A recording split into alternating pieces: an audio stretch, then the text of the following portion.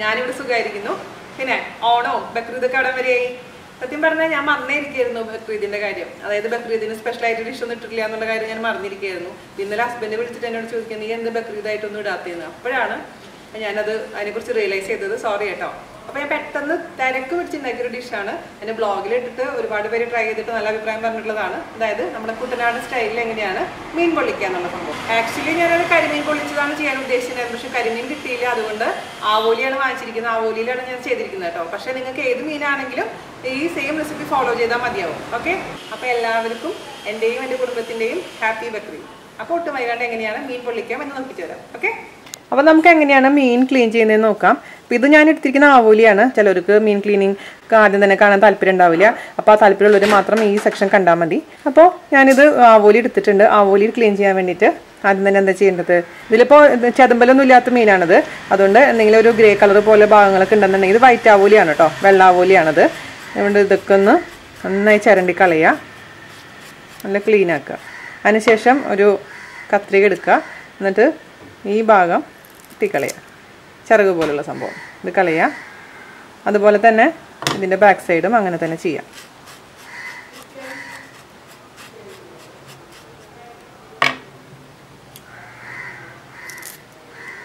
പിന്നെ നമുക്ക് ഈ സൈഡിലുള്ള ഇതൊക്കെ മുറിച്ച് കളയാം.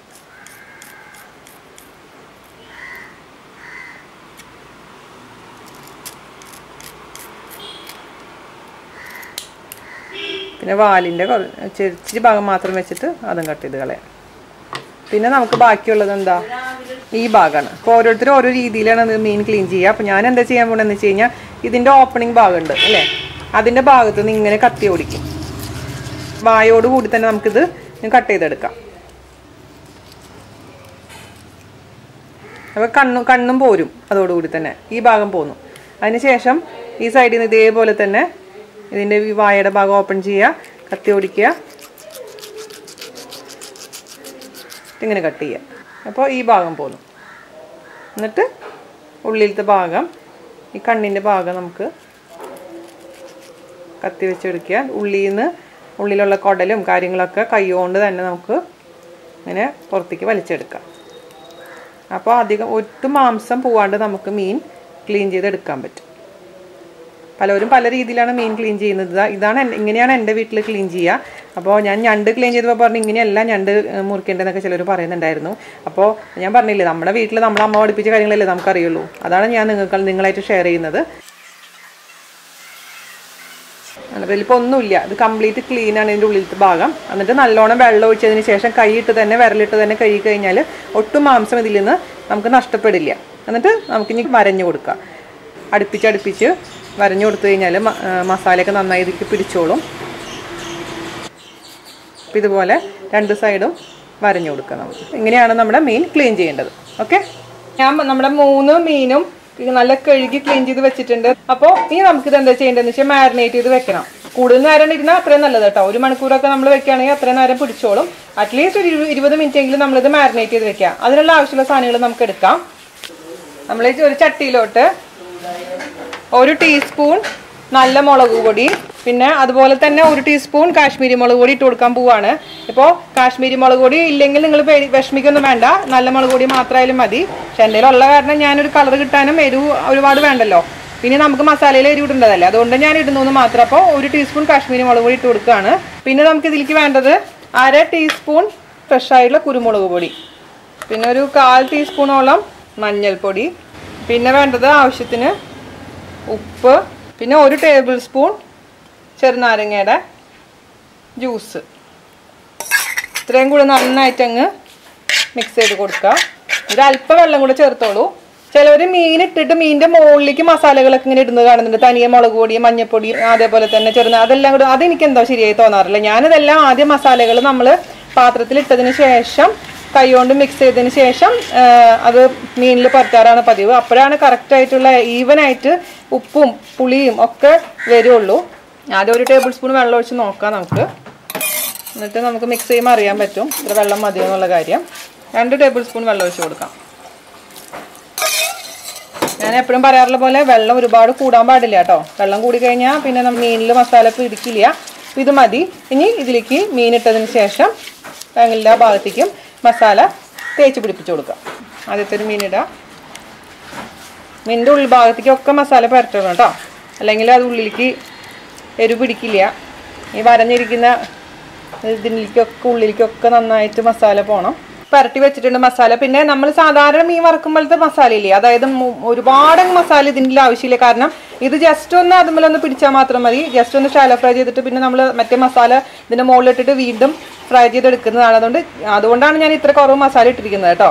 അപ്പോൾ ഈ മസാല കൂട്ട് ആദ്യം തയ്യാറാക്കിയതിന് ശേഷം ജസ്റ്റ് ഒന്ന് ടേസ്റ്റ് ചെയ്ത് നോക്കുക. ഉപ്പും പുളിയും ഒക്കെ എരിവൊക്കെ കറക്റ്റാണെന്ന് നോക്കുക. കുറവ് തോന്നുകയാണെങ്കിൽ അതിൽ ആഡ് ചെയ്യാൻ മറക്കരുത്. അതിനുശേഷം മീനിൽ പുരട്ടുക. ഓക്കെ. അപ്പോൾ ഇത് 20 മിനിറ്റിന് ശേഷം നമുക്ക് വറുത്തെടുക്കാം. മീൻ മാരിനേറ്റ് ചെയ്യാൻ വെച്ചിട്ടുണ്ട്. ആ സമയം കൊണ്ട് നമുക്ക് ഇതിലേക്ക് ഒരു മസാല പേസ്റ്റ് തയ്യാറാക്കണം. അതിന് വേണ്ടിയിട്ട് ഒരു മിക്സിയുടെ ചെറിയ ജാർ എടുക്കാം. അതിലേക്ക് അതായത് നിങ്ങളെ മീൻ എത്ര ഉണ്ട് അതിനനുസരിച്ച് കേട്ടോ. പിന്നെ അത് മാത്രമല്ല പച്ചമുളകിൻ്റെ എരിവ് അനുസരിച്ചും മാറ്റം വരും. ഇപ്പോൾ ഞാനിവിടെ 2 പച്ചമുളകാണ് എടുക്കുന്നത്. 2 പച്ചമുളക് അരിഞ്ഞിടാൻ പോവാണ്. പിന്നെ നമുക്ക് ഇതിലേക്ക് വേണ്ടത് 1 ടീസ്പൂൺ കുരുമുളക്, മൊത്തത്തിലുള്ള കുരുമുളക് ഇട്ട് കൊടുത്തിട്ടുണ്ട്.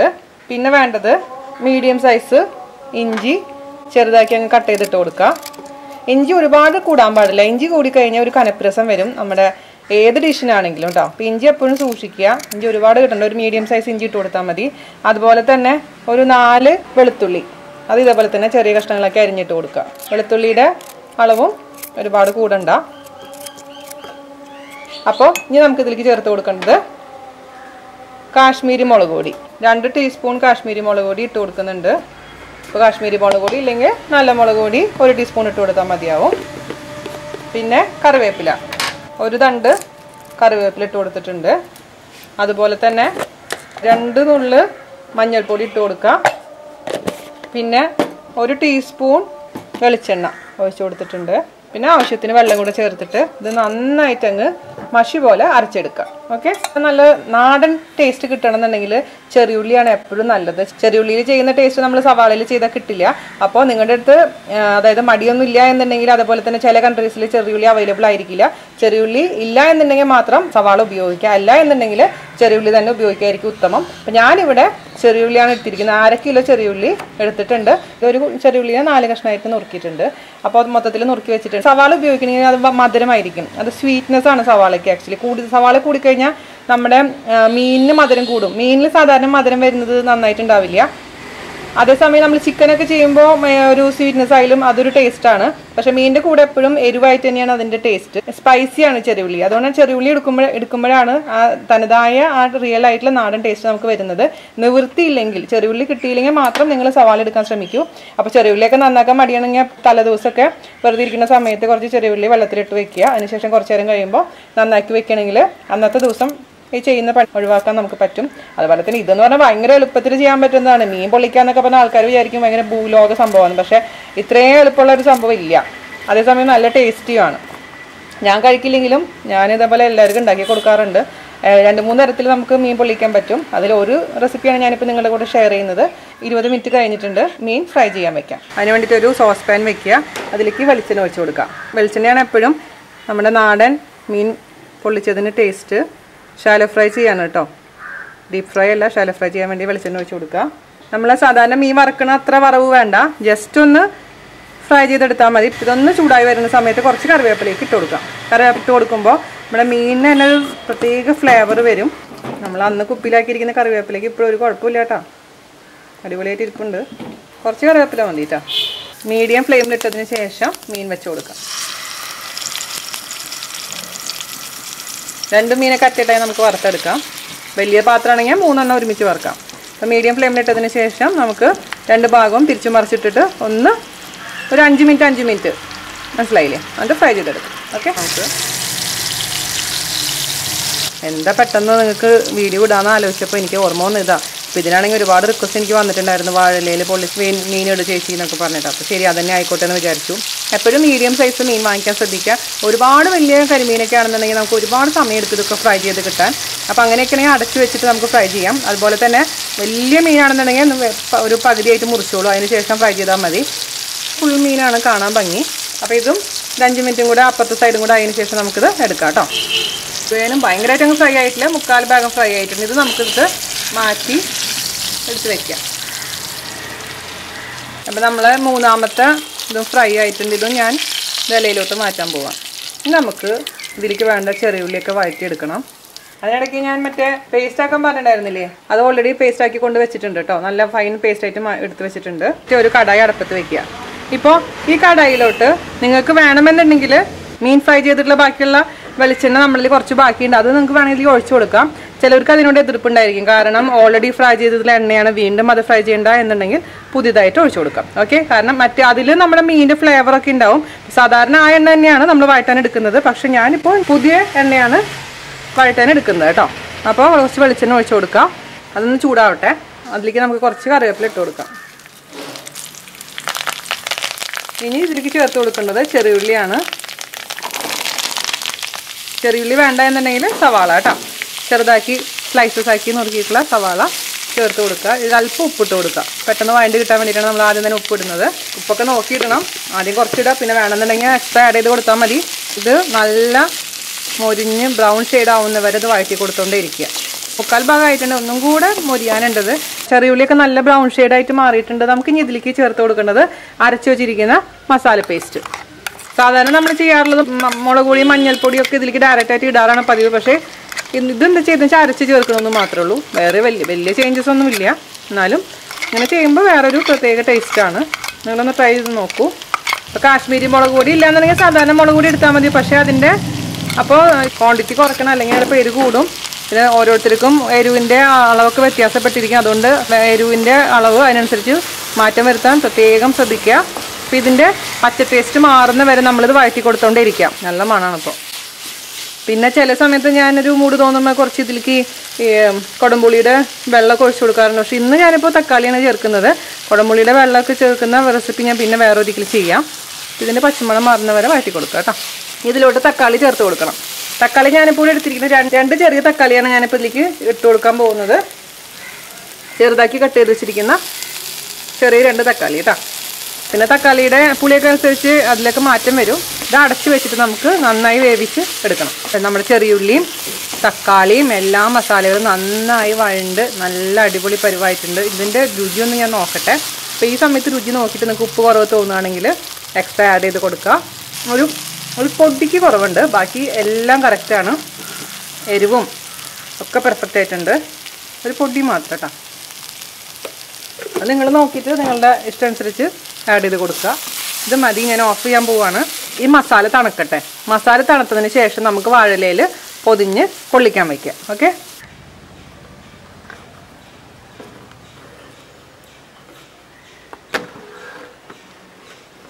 ഇത് വലിയ ഇല എടുത്തോളൂ, അപ്പോൾ നമുക്ക് സൗകര്യമായിട്ട് പൊതിയാലോ.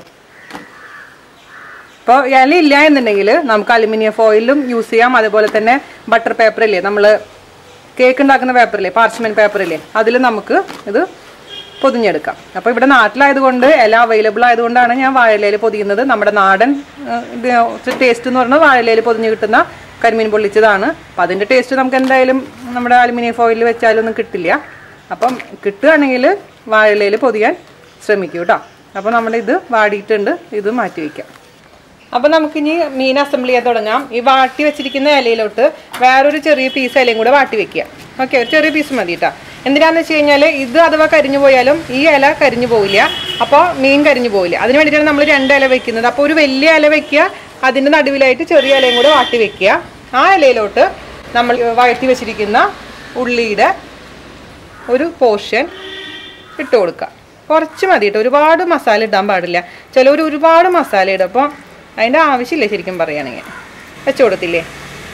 ഇനി നമുക്ക് അതിൻ്റെ പുറത്തോട്ട് ഫ്രൈ ചെയ്ത് വെച്ചിരിക്കുന്ന മീൻ വെച്ച് കൊടുക്കാം. വീണ്ടും ഈ മീനിൻ്റെ മേലേക്ക് മസാലയുടെ ഒരു ലെയറും കൂടെ വെച്ച് കൊടുക്കുക.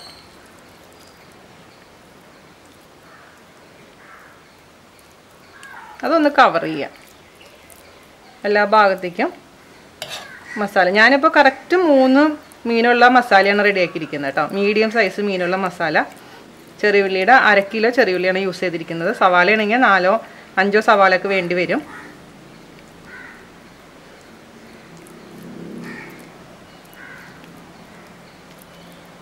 ഇത് മതി. ഓക്കെ, എന്നിട്ട് നമുക്ക് വേണമെങ്കിൽ ഒരു ഗാർണിഷിന് വേണ്ടിയിട്ട്, ഒരു ഭംഗിക്ക് വേണ്ടിയിട്ട് നമുക്ക് വേണമെങ്കിൽ തക്കാളിയുടെ ഒരു സ്ലൈസ് കൂടെ വെച്ച് കൊടുക്കാം. അതുപോലെ തന്നെ ഒരു പച്ചമുളക് വെച്ച് കൊടുക്കുക. പിന്നെ ഒരു തണ്ട് കറിവേപ്പില വെച്ച് കൊടുക്കുക. എന്നിട്ട് നമുക്കിത് മടക്കി കൊടുക്കാം. പൊതിഞ്ഞെടുക്കണത് 2 സൈഡും പൊതിഞ്ഞ് കൊടുക്കുക. ഇപ്പം നിങ്ങളുടെ വാഴയുടെ വള്ളി ഇല്ല എന്നുണ്ടെങ്കിൽ ഒരു സാധാരണ നൂല് കൊണ്ട് കെട്ടിയാലും മതിയാവും. ഇപ്പം എൻ്റെ ഒരു വാഴയുടെ വള്ളിയുണ്ട്, അതുകൊണ്ട് ഞാൻ അതുകൊണ്ടാണ് കെട്ടി കൊടുക്കാൻ പോകുന്നത്. അപ്പോൾ ഒരു മീൻ ഇങ്ങനെ വയലിൽ പൊതിഞ്ഞിട്ടുണ്ട്. അടുത്ത 2ഉം ഇതുപോലെ തന്നെ പൊതിയാം കേട്ടോ. ഇത് പൊള്ളിച്ചെടുക്കാം കേട്ടോ. അപ്പോൾ നമുക്ക് മീൻ പൊള്ളിക്കാൻ തുടങ്ങാം. അതിന് വേണ്ടിയിട്ട് ഒരു സോസ് പാൻ എടുക്കുക. അതിലേക്ക് അല്പം വെളിച്ചെണ്ണ ഒഴിച്ച് കൊടുക്കുക. ഒരുപാട് വെളിച്ചെണ്ണ വേണ്ട, അല്പം വെളിച്ചെണ്ണ. ആ ഇല ഒന്ന് കരിഞ്ഞു പോകാതിരിക്കാൻ വേണ്ടിയിട്ടാണ് വെളിച്ചെണ്ണ ഒഴിച്ച് കൊടുക്കുന്നത്. അപ്പോൾ ഇതൊന്ന് ചൂടാവട്ടെ. അതിനുശേഷം നമുക്ക് മീനിൻ്റെ പൊതി നമുക്ക് ഇതിലേക്ക് വെച്ച് കൊടുക്കാം. ഓരോന്നായിട്ട് ചെയ്താൽ മതി. ഓരോന്നായിട്ട് ഇടുന്നതിന് കാരണം ഇത്ര വിസ്താരമില്ലേ പാത്രത്തിന്. അപ്പോൾ ഓരോന്നായിട്ട് നമുക്ക് പൊള്ളിച്ചെടുക്കാം. ലോ ഫ്ലെയിമിലോട്ട് ഇട്ടതിന് ശേഷം നമ്മളെ പൊതി വെച്ച് കൊടുക്കാം. അപ്പം ചിലവർ ഇതിൻ്റെ മുകളിൽ വെയിറ്റുള്ള എന്തെങ്കിലുമൊക്കെ വെക്കാറുണ്ട്. പക്ഷെ ഞാനിതൊന്നും ചെയ്യാറില്ല. വെറുതെ ഒരു 5 മിനിറ്റ് 2 സൈഡിലും തിരിച്ചിട്ടിട്ട് അതേ മൊത്തത്തിൽ 10 മിനിറ്റോളം ഒന്ന് പൊള്ളിച്ചെടുക്കുകയാണ് ചെയ്യാറുള്ളത്. പിന്നെ അടച്ചു വെക്കേണ്ട ആവശ്യമൊന്നുമില്ല. പിന്നെ വേറെ എന്താ വരുന്നറിയോ, ഇതുമ്പോൾ നേരത്തെയൊക്കെ ഉണ്ടാക്കി വെക്കില്ല. ഇപ്പോൾ ഗസ്റ്റ് ഒക്കെ വരുന്നുണ്ടെന്നുണ്ടെങ്കിൽ നമ്മൾ നേരത്തെ പ്രിപ്പയർ ചെയ്ത് വെക്കും. അതിനുശേഷം ഗസ്റ്റ് വരുന്ന സമയത്ത് നമ്മൾ ജസ്റ്റ് ഒന്ന് സ്റ്റീം ചെയ്തിട്ട് ഒരു 2 മിനിറ്റ് ഒന്ന് സ്റ്റീം ചെയ്തിട്ട് ഒന്ന് അവർക്ക് കൊടുക്കുകയാണെങ്കിൽ നല്ല ഫ്രഷ് ആയിട്ടിരിക്കുകയും ചെയ്യും. നമ്മളത് മീനൊക്കെ നല്ല സോഫ്റ്റ് ആയിട്ടിരിക്കും. അപ്പോൾ ചിലവർക്ക് സോഫ്റ്റ് മീനായിരിക്കും ഇഷ്ടം, പക്ഷെ അതേസമയം ചിലർക്ക് നല്ല ഹാർഡായിട്ടുള്ള ഫ്രഷ് ആയിരിക്കും ഇഷ്ടം. അപ്പോൾ അത് നിങ്ങൾ ഇഷ്ടത്തിനനുസരിച്ച് ചെയ്യുക. അപ്പോൾ നിങ്ങൾക്ക് സോഫ്റ്റ് ആയിട്ടുള്ള ഫ്രഷ് ആണ് വേണ്ടതെന്നുണ്ടെങ്കിൽ ജസ്റ്റ് ഒന്ന് സ്റ്റീം ചെയ്തെടുക്കത്തുള്ളൂ. അതൊരു ടിപ്പാണ്, വളരെ നല്ലതാണ്. എല്ലാവർക്കും ഭയങ്കര ഇഷ്ടപ്പെട്ടൊരു ടിപ്പാണത്. ഞാൻ ചെയ്തിട്ട് സുഷി ഞാൻ ചെയ്തിട്ട് എല്ലാവർക്കും ഇഷ്ടപ്പെട്ടിട്ടുണ്ടായിരുന്നു കേട്ടോ. ഇപ്പോൾ ഞാൻ തൽക്കാലം ചെയ്യുന്നില്ല. ഇപ്പോൾ ഞാൻ ജസ്റ്റ് ഒന്ന് പൊള്ളിച്ചെടുക്കാൻ മാത്രം ചെയ്യുന്നുള്ളൂ. അപ്പോൾ ചൂടാറിയതിന് ശേഷം നമ്മൾ എപ്പോഴും അങ്ങനെ ചെയ്ത് കഴിഞ്ഞാൽ അത് ഫ്രഷ് ആയിട്ട് ഇരിക്കും. അപ്പോൾ എനിക്ക് പോകാനുള്ള ദിവസങ്ങൾ അടുത്ത് വരികയാണ്. ഒരാഴ്ച കൂടെ ബാക്കിയുള്ളൂ. ഞാനതിൻ്റെ തിരക്കിലാണ്, അതിൻ്റെ സത്യം പറഞ്ഞ സങ്കടത്തിലാണ്. ഇനിയിപ്പോൾ അടുത്തൊരു വർഷം കാത്തിരിക്കണ്ടേ വെക്കേഷൻ വരാൻ വേണ്ടിയിട്ട്. അപ്പോൾ എല്ലാവരും പിള്ളേരും ഞാനും ഒക്കെ അപ്സെറ്റാണ് സത്യം പറയുകയാണെങ്കിൽ. വല്ലാത്ത മാനസികാവസ്ഥ. നമ്മൾ വരുന്ന സമയത്ത് നാട്ടിലേക്ക് വരുന്നു എന്ന് പറയുമ്പോൾ നമ്മൾ ഭയങ്കര എക്സൈറ്റഡ് ആയിരിക്കില്ലേ, ഭയങ്കര ത്രില്ലിലായിരിക്കും. പക്ഷേ നാട്ടിൽ നിന്ന് പോണ സമയമാകുമ്പോഴേക്കും നമ്മുടെ മനസ്സൊക്കെ ഒരുമാതിരി പറഞ്ഞറിയിക്കാൻ പറ്റത്തില്ല ആ വിഷമം എന്താന്ന്. വല്ലാത്തൊരു വിഷമമാണ്. മനസ്സൊക്കെ ഞാൻ കല്ല് കയറ്റി വെച്ചിരിക്കുന്നു എന്ന് പറയില്ല, അതുപോലത്തെ ഒരു ഭാരമൊക്കെ മനസ്സിന്. അപ്പോൾ ഒരു സുഖമില്ല അന്ന്. അത് കാരണം നമുക്കിനി തിരിച്ചിടാം. ഒരു ഭാഗം ആയിട്ടുണ്ട്, അപ്പുറത്തെ ഭാഗത്തേക്ക് തിരിച്ചിടാം. തീ കൂടാൻ പാടില്ല കേട്ടോ. തീ കൂടി കഴിഞ്ഞാൽ പെട്ടെന്ന് തന്നെ അത് കരിഞ്ഞു പോയി. അപ്പോൾ ഇത് മതിയായിട്ടുണ്ട്, നല്ല മണം വരാൻ തുടങ്ങിയിട്ടുണ്ട്. ഇത് മാറ്റാം കേട്ടോ. അടുത്തതും ഇതേപോലെ പൊള്ളിച്ചെടുക്കാം. സെയിം പ്രൊസീജിയർ തന്നെ. മീൻ പൊള്ളിച്ച് നമുക്കൊന്ന് ഓപ്പൺ ചെയ്ത് നോക്കിയാലോ. മറ്റേത് റെഡി ആയിക്കൊണ്ടിരിക്കണം കേട്ടോ, രണ്ടാമത്തത് റെഡി ആയിക്കൊണ്ടിരിക്കണം. അപ്പോൾ നമുക്ക് ഇത് കട്ട് ചെയ്തെടുക്കാം ഒരു കത്രിക വെച്ചിട്ട്. എന്നിട്ട് പതുക്കെ ഓപ്പൺ ചെയ്യാം. ഞാൻ പറഞ്ഞല്ലോ, ചൂടാറിയിട്ടുണ്ടെങ്കിൽ ജസ്റ്റ് ഒന്ന് സ്റ്റീം ചെയ്തെടുക്കുക. എല്ലാ എന്നുണ്ടെങ്കിലും ഇപ്പോഴും നിങ്ങൾക്ക് വേണമെങ്കിൽ ജസ്റ്റ് ഒന്ന് സ്റ്റീം ചെയ്തെടുക്കാം കേട്ടോ. അപ്പോൾ നല്ല സോഫ്റ്റ് ആയിട്ട് വരും. നിർബന്ധമൊന്നുമില്ല, ഓപ്ഷനിലാണ്, ഞാൻ പറഞ്ഞു എന്ന് മാത്രം. നമുക്ക് ഓപ്പൺ ചെയ്യാം. ഞാൻ കഴിക്കില്ലെങ്കിലും കാണാനും ഉണ്ടാക്കാനൊക്കെ എനിക്ക് ഭയങ്കര ഇഷ്ടമാട്ടോ അതൊക്കെ. നമ്മുടെ അടിപൊളി മീൻ പൊള്ളിച്ചത് അങ്ങനെ രസമായിട്ട് കാണാൻ നല്ല രസമുണ്ട്, നല്ല ടേസ്റ്റ് ഉണ്ടാവും എന്നുള്ളത് എനിക്ക് ഉറപ്പാണ്. ഇപ്പോൾ ഇവിടെ ആരും വീട്ടിലില്ല. അപ്പോൾ വന്നിട്ട് ടേസ്റ്റ് ചെയ്യാൻ ഞാൻ കൊടുക്കാം. ഞാൻ അതിൻ്റെ മസാല കഴിച്ചപ്പോൾ നല്ല ടേസ്റ്റ് ഉണ്ടായിരുന്നു. പിന്നെ നമ്മൾ സ്ഥിരം ചെയ്യുന്നതായതുകൊണ്ട് എനിക്കറിയാമല്ലോ എങ്ങനെ ഉണ്ടാവും ടേസ്റ്റ് എന്ന്. തക്കാളി എടുത്തു കഴിഞ്ഞാൽ മീൻ കാണാം, പക്ഷേ ഇതാണ് അതിൻ്റെ ഭംഗിയില്ലേ. മീൻ പൊള്ളിച്ചത് സത്യം പറഞ്ഞാൽ ഫോട്ടോ എടുക്കാൻ ഭയങ്കര ബുദ്ധിമുട്ടാണ്. കാണാനത് മൊത്തത്തിൽ കവർ ചെയ്തിരിക്കുന്ന ആരും മീൻ കാണാൻ പറ്റില്ല. പക്ഷെ നിങ്ങൾ എടുക്കുമ്പോൾ കഴിക്കുമ്പോൾ അതിൻ്റെ ടേസ്റ്റ് മനസ്സിലാവും. അപ്പോൾ എല്ലാവർക്കും ഇഷ്ടപ്പെട്ടു എന്ന് വിശ്വസിക്കുന്നു. നിങ്ങളെല്ലാവരും ട്രൈ ചെയ്ത് നോക്കുക. അതിനുശേഷം അഭിപ്രായം പറയാൻ മറക്കരുത്. അപ്പോൾ അടുത്ത റെസിപ്പി ആയിട്ട് വരുന്നവരെ നന്ദി, നമസ്കാരം. എല്ലാവർക്കും എൻ്റെയും എൻ്റെ കുടുംബത്തിൻ്റെയും ഈദ് ആശംസകൾ. Thank you. ഇതാണ് പൊങ്ങ്, എൻ്റെ പ്രിയപ്പെട്ട പൊങ്ങ്. ഇപ്രാവശ്യം നാട്ടിൽ വന്നിട്ട് പൊങ്ങ് കഴിക്കാൻ പറ്റി. കഴിഞ്ഞ പോലെ ഞാൻ അവിടെ വന്നപ്പോൾ കൂട്ടുകാരനോട് ചോദിച്ചേ ഉള്ളൂ, പൊങ്ങ് കാണാറില്ലല്ലോ. ഇതിപ്പോൾ കിട്ടി, ഞാൻ കഴിക്കാൻ പോകുന്ന കേട്ടോ. കൊതി കിട്ടില്ല എന്ന് വിശ്വസിക്കുന്നു. ഇവിടെ എൻ്റെ മോനും ഇവിടെ ബട്ടർ പനീർ മസാല എൻ്റെ വീഡിയോ നോക്കി ഉണ്ടാക്കിക്കൊണ്ടിരിക്കുകയാണ്. കുറച്ചു കേട്ടോ. ഇത് പിന്നെ ഉണ്ടല്ലോ, നിങ്ങൾക്കറിയോ നമ്മൾ തെങ്ങ് മുറിക്കുമ്പോൾ തെങ്ങിൻ്റെ മേലത്തെ എന്താ ചോദിച്ചാൽ പറയാ, തെങ്ങിൻ്റെ കൂമ്പിന്ന് കിട്ടുന്ന സംഭവം ഒത്തിരി ടേസ്റ്റാണ്. തെങ്ങ് മുറിക്കുമ്പോൾ സാധനം അത് ഭയങ്കര ടേസ്റ്റാണ്. ഇതിന്റെ ടേസ്റ്റ് തന്നെയല്ലേ ഈ പൊങ്ങിന്റെ പോലത്തെ ഏകദേശം ഒരു ടേസ്റ്റ് ആണ്. അതൊക്കെ ഭയങ്കര ടേസ്റ്റ് ആണ് കേട്ടോ. ഇപ്പോഴത്തെ പിള്ളേർക്ക് ഇതൊന്നും അറിയില്ല. Poor fellows. ആഹാ, എന്താ ടേസ്റ്റ്. അപ്പോൾ ടാറ്റ.